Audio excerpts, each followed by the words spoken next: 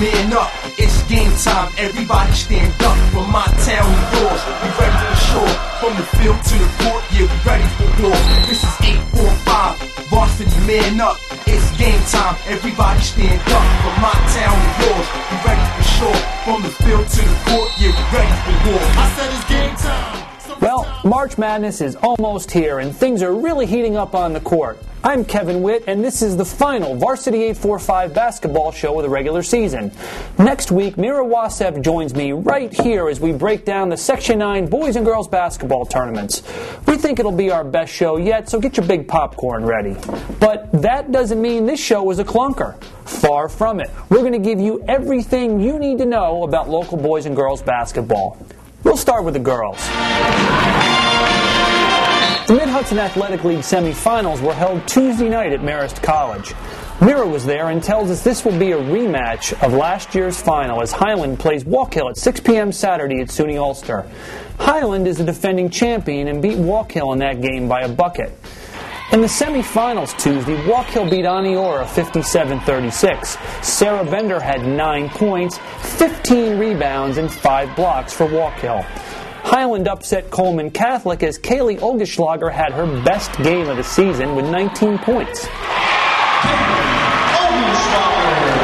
Over in the OCIAA, Stephanie Dolson led Minisink Valley to a huge victory over Warwick. Cornwall clinched the Division III title with a victory home over Goshen. The Mid-Hudson Athletic League boys semifinals will be held at SUNY Ulster on Thursday. Coleman Catholic plays Spackenkill in the 6 o'clock game. Red Hook and Rondout Valley take the floor at 8. Nobody asked, but I like Coleman and Red Hook to win, with Red Hook winning the title on Saturday. Moving across the section, Minisink Valley clinched the OCIAA Division II title with an 83-74 victory over Washingtonville last Thursday. Minisink Valley was led by, who else? Corey Quimby, who had 27 points and 18 rebounds. Both teams will be in the Section 9 Class AA tournament. Moving on to this week's feature. The Coleman-Highland game featured a matchup of 2 of the area's top scorers, and both are point guards. Let's go to Mira for the story. Last time these two teams met, Coleman ran away with the 20-point victory. But when they met Tuesday night in the Mahal semifinals, it was much more competitive. Coleman raced out to a 10-point lead behind the hot hand of Taylor Leonard, who nailed 4 3-pointers as Coleman took a 7-point halftime lead. Christy Morano kept Highland within striking distance by repeatedly driving through Coleman's defense and finishing in the lane. But Morano got called for her 4th foul early in the 3rd quarter with Highland trailing by 3.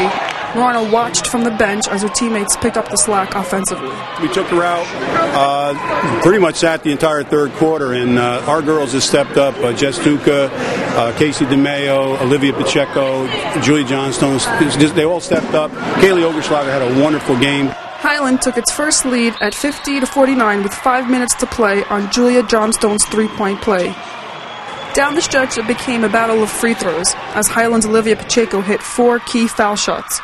But on the flip side, Coleman went cold from the stripe. I think the difference is foul shots. We just did not shoot the ball. We missed 9 or 10 foul shots. I told the girls foul shots and lambs win games. We deserve to lose tonight. The win sent Highland back to the Mahal Championship to defend its title from a year ago. From Marist College in Poughkeepsie, this is Mira Wasev for Varsity 845. This brings us to the ever-popular Plays of the Week. Check out Kingston's Rachel Coffey against Middletown. Backs to the basket, throws a quick move, and scores. Coleman's Taylor Leonard with the pass to Annie Schultz. She dribbled, layup. That's 2 points. Here we go again. Kate Schultz to Annie Schultz. She dribbles, drives, and scores. That's it for this week. Remember, the Section 9 preview show is next week, and make sure you stay locked on Varsity845.com during the tournament, where we'll provide stories, video, and live scoring throughout. So, for Mira Wasev, I'm Kevin Witt. game time, so it's time to score. If you're not playing to win, then what you playing for? From the field to the hardwood floor, win some and lose some, just give it your all. Whether it's basket, base, or football, it's all American. It's on when the season's here again. PYP, gotta play your position. Gotta go hard, give it 110. Fans cheering in the stands, yeah, you gotta love it. 845, Varsity man up.